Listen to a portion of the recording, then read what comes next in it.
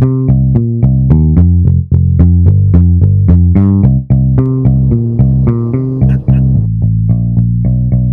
going to do a quick speed efficiency test today. We're going to see how efficient we are at, let's try 60, 65, and 70. Or maybe I'll do 65, 70, 75, because we are going to be in a 70 mile per hour zone, so 60 might be a little bit too slow, but we'll see how it goes. Start off with a 70 and go from there. So what we do have is 76% battery. What I'll do is I'll reset the watt hours per mile for each leg of the trip. I'm going to go east and then I'll go west, a couple exits, and then reset it after we do the round trip and start over again. We're going to have the climate control set on 65, no AC, and 3 fan speed.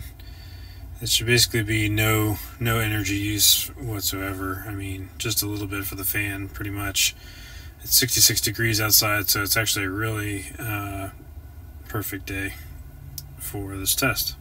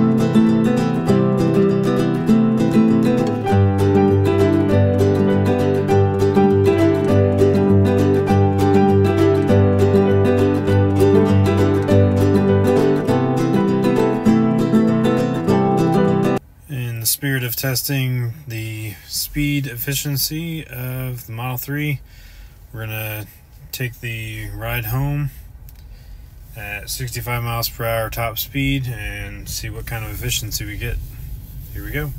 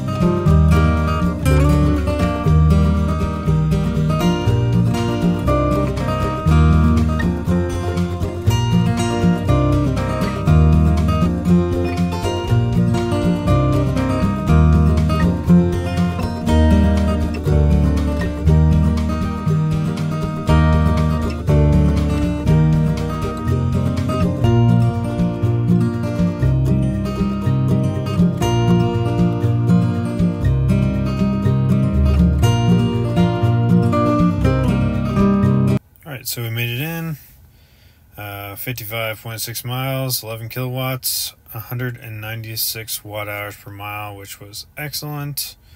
Obviously that's because we went particularly slow. It was an hour and 20 minutes to go 55.6 miles, so obviously you're going to get a lot of efficiency if you're averaging pretty slow, but I didn't go over 65 except for a couple times when I didn't catch the cruise changing speeds, and also just to get out of the way of some people who obviously wanted to go quicker. So overall, pretty good, and definitely if you want to get better range, or if you want to get better efficiency, then you can go slower. At some point it will get particularly irritating, not only to you but to those around you, but if you need to go slower for getting to the next supercharger or anything like that, you can always do that.